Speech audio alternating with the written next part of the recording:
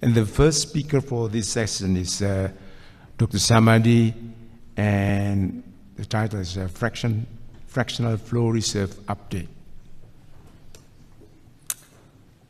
Great. Well, thank you very much. And I think we're going to have a couple of talks on imaging.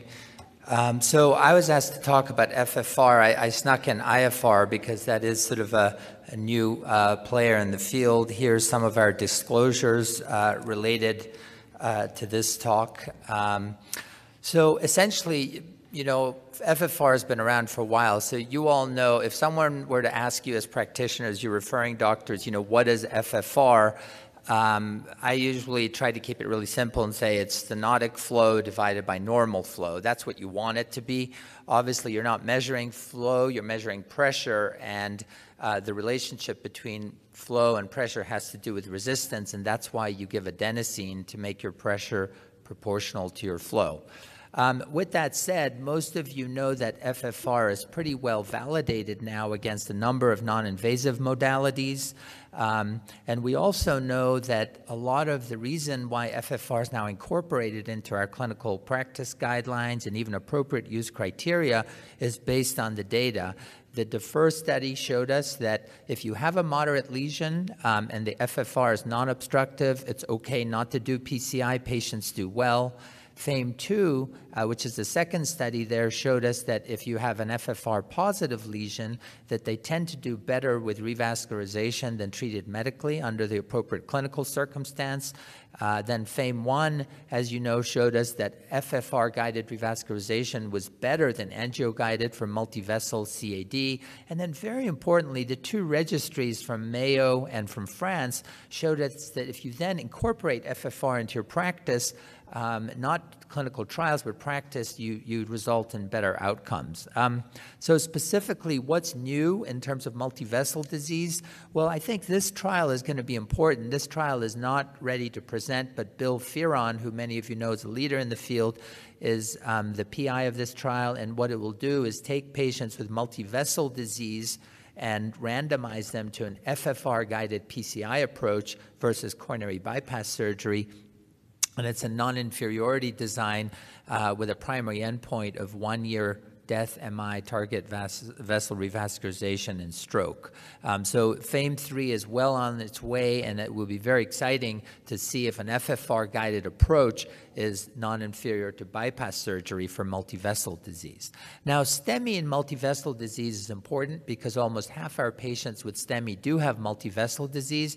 And as you know, the recent guidelines, I would say up to 2-3 years ago, said just take care of the infarct-related artery, don't touch the other vessels, right? That was very, very clear. But as many of you know, the PRAMI study and the culprit study suggested that on the left of your, actually on the right of your screen, let's see, it's your left of your screen, that an aggressive approach of not only taking care of the infarct-related artery, but doing an angiographic-guided revascularization of other significant disease is better than just treating the infarct-related artery and STEMI in multivessel disease. The question then came up, well, what if my other vessels are 50 to 70%? Would an FFR-guided strategy of the non-culprit vessels be appropriate? And initially, the Denami Permalti study looked at that and said, okay, how about if we take care of an infarct-only approach, infarct artery-only approach versus an infarct artery plus FFR-guided revascularization of the other vessels? And that showed that the FFR-guided, more complete revascularization was better. And then this year at the ACC and in the New England Journal, the Compare Acute study was presented, and this study also said that even if you perform FFR at the time of your primary PCI and the non-culprit vessels, that then revascularizing the non-culprit vessels in addition to the infarct-related artery seemed to be superior in composite MACE outcomes compared to infarct-related artery treatment alone. So based on some of these data, now we've gone from 2013 to 2015 with a 2B recommendation of approaching the non-culprit artery in an appropriate multivessel patient who presents with STEMI with a 2B recommendation. Okay, so what's new with FFR and unstable angina and non-STEMI? So now your patient's presented with a troponin of 3. You bring them to the cath lab, and they have a 70% lesion or 60% lesion in the LAD. Can you use FFR in that setting? And these data from Hakim et al. Suggest actually put a word of caution. Say that when you present with non-STEMI, that if you're using FFR and you're saying, you know what, my FFR is greater than 0.8 in this non-STEMI culprit vessel, and I defer PCI, your event rates are going to be higher than if you present with stable ischemic disease. And it sort of makes sense, right? If you have a stable plaque versus a recently ruptured plaque, perhaps in the recently ruptured plaque, the simple hemodynamic paradigm may not be what should guide our treatment. So the bottom line is use FFR with caution in the culprit vessel of acute coronary syndromes. With left main disease, we know the stakes are high, right? It's either usually bypass or high-risk PCI versus medical therapy. We know with left main disease that FFR is a good strategy. I think if your FFR is negative for an intermediate left main lesion, you can be fairly confident to leave it alone. Again, this is non-ACS presentation. If you're going to use IVUS for left mains, and frankly, that's a time where I do reach out for IVUS if I'm on the fence with the FFR. We know now an IVUS minimal luminal area of 5 or less is important. I wanted to say a few words about IFR because this instantaneous wave-free ratio now is the idea is to look at the pressure gradients during rest and not hyperemia, but limit it to a fixed time point in diastole when flow is pretty high compared to the whole cardiac cycle. And the punchline here is that compared to FFR, IFR has about an 85% diagnostic accuracy if you take FFR as your gold standard, which has been the gold standard for 15, 20 years in the interventional space. But the recent data from New England Journal and presented at the ACC, both the Sweetheart study showed that if you look at outcomes at a year, IFR-guided PCI was non-inferior to FFR-guided PCI. And then the other sister study, which was also a randomized study of IFR versus FFR-guided, suggested demonstrated non-inferiority of IFR. And they do this with, obviously, you're not using IV or IC adenosine, so you're going to get a reduction in some of the procedural symptoms and side effects, and perhaps even a reduction in cost. I think what's powerful about these studies is they were designed to be aggregated, and if you combine IFR and Sweetheart, you now have 2,100 patients that have been deferred based on those. And SCD here stands for stable cardiac disease or silent or stable ischemic heart disease. If you look at this study, you'll show that if you treat patients based on an IFR strategy, the big green part of the pie, you're going to defer more patients compared to an FFR-guided strategy.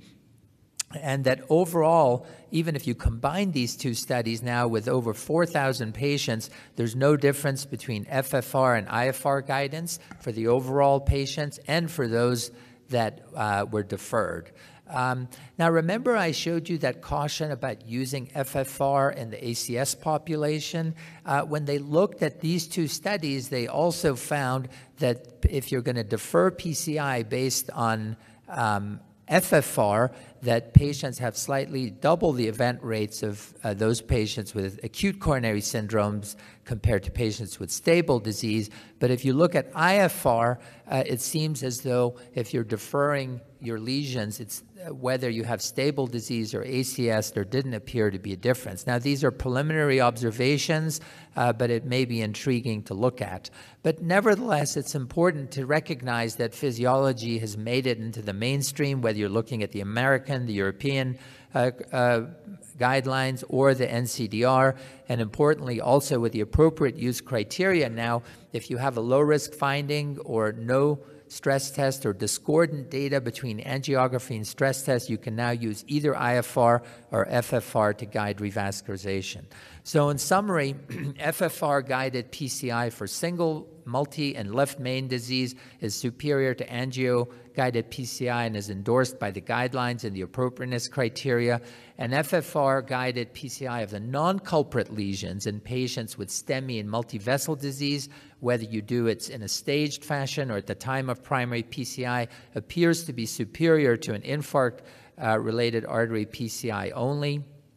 Deferral of PCI based on an FFR of 0.75 or indeed 0.8, and the culprit lesions of ACS patients have worse outcomes than those with stable ischemic disease, so FFR should be used with caution. It's important to recognize that the other tools are not great either in that scenario. You might have a hazy lesion, you're not sure what to do angiographically, whether you use IVUS or OCT. There's not great outcomes of what to do in ACS patients. I think most of us have a lower threshold to revascularize those patients, and that an IFR-guided PCI approach appears to be non-inferior to FFR-guided, with perhaps a reduction in symptoms and revascularization, and ongoing studies will evaluate discordances between IFR and FFR that are observed in about 15% of patients. So a lot of exciting stuff, and the main thing is that I think physiology is a large part of our interventional practice. Thank you for your attention.